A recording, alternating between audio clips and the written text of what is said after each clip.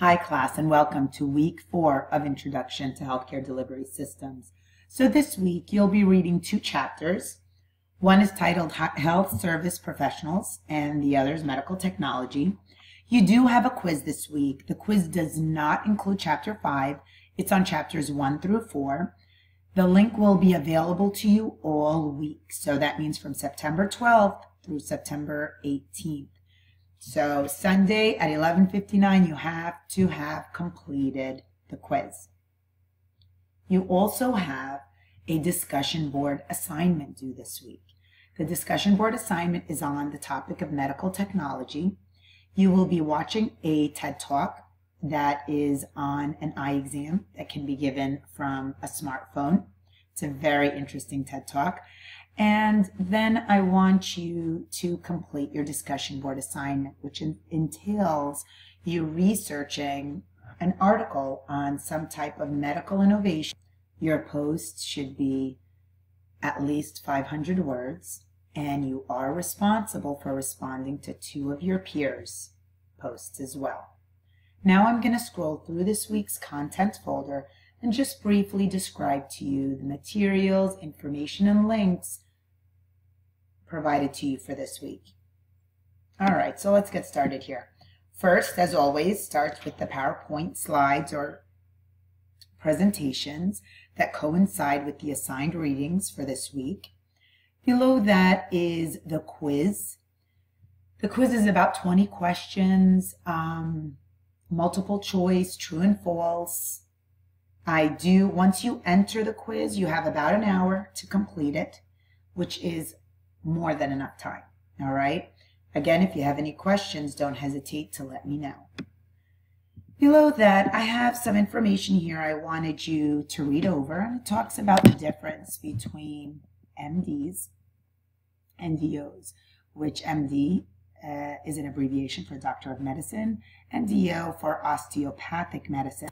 Now, the primary difference between both degrees with the osteopathic medicine, it emphasizes more the musculoskeletal system of the body. It's more of a holistic approach. A lot of focus is on preventative medicine, while the Doctor of Medicine is trained in allopathic medicine, which views medical treatment as an active intervention to produce a counteracting reaction in an attempt to neutralize the effects of disease. So again, with an example, they uses treatments that affect someone who's ill differently than someone who's healthy. All right, so we're looking at antibiotics. Now, presently, there is a little below 70% of all physicians are MDs. And then in 2013, there was about 7.3% that were DOs. Now, osteopathic physicians do have a history dating back to the 1800s. And currently, there are about 35 osteopathic medical schools compared with the 135 allopathic institutions. Again, those are the MDs that provide the MD degrees. Now, what are some differences? So let's look through our list here. Well, similarities, they have a similar educational journey, right? So they attend 4 years of medical school, licensed by the same state licensing boards. They can practice medicine in all 50 states. They are found in every type of specialty medicine, and they follow the same undergraduate academic path. However, some of the differences, well, with the Doctor of Osteopathy, they actually take an additional 200 hours of training learning manipulation of techniques of the musculoskeletal system. DO physicians tend to be more PCPs, whereas you'll find students that graduate with an MD tend to focus more on specialty areas. The Doctor of Osteopathy students take the comprehensive medical licensing exam, while the MD medical students take the United States medical licensing exam. MDs tend to practice medicine in urban metropolitan areas, and you'll find more DOs are more prevalent in rural areas. Now below that, I have a table here that just talks about the differences between primary care and specialty care. So primary care, we're looking at first contact care, right?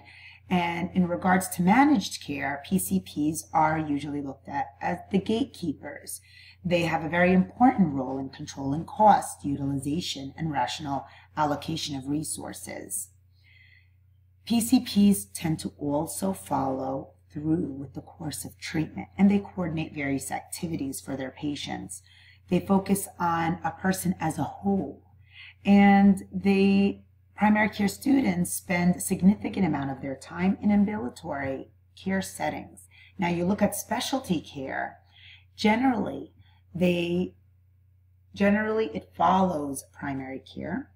To see a specialist, usually you require a referral, of course, except if you have like an open access type of insurance plan. Again, it's specialty care is episodic. It's more focused and intense. It centers on a particular disease or organ system. And usually students in medical subspecialties spend the majority of their time in inpatient hospitals where they are exposed to state-of-the-art medical technology. All right. So those are some points I wanted to touch on from chapter 4. Okay, again, chapter 5, you are responsible for reading it. Again, it's on medical technology. It is very interesting. And I would like to touch on that I do want you to focus on the main forces that shaped innovation, diffusion, and utilization of technology in the U.S. All right, there's a number of them listed on 167. Be sure to read each one. And each one is covered in a detailed manner in the chapter assigned for this week.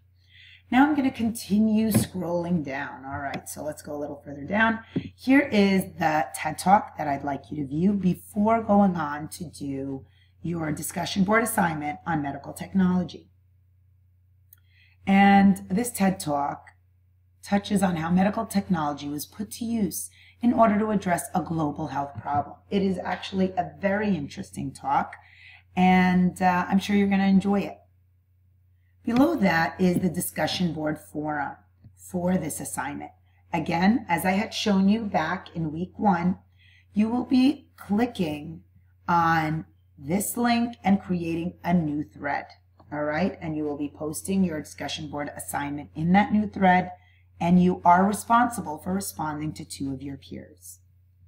Let's continue scrolling through. All right, so the next video is talking about the primary care physician shortage. So it talks about this imbalance that we have between the number of specialists here in the U.S. and the number of PCPs. If I'm not mistaken, it's about 8 minutes, so it's not too long. Below that is a video that touches on the topic of how the internet impacts medical practice. And then here is a short video talking about electronic health records. And below that is a video that talks about telehealth or e-health.